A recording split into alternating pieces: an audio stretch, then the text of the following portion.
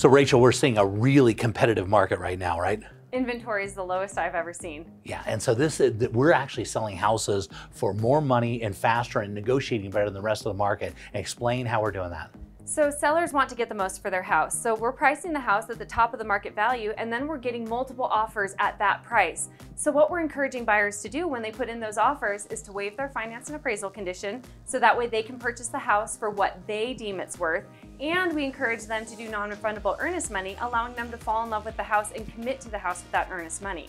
Yeah, and this works beautifully. This gets the seller absolute maximum value for the house, and this is a beautiful, and it's also great that they have their house on the television show, right? Get a lot of eyeballs on it, create a lot of excitement, right? Yeah, buyers can see the house on TV, and sellers have the opportunity to have their house featured, which is great.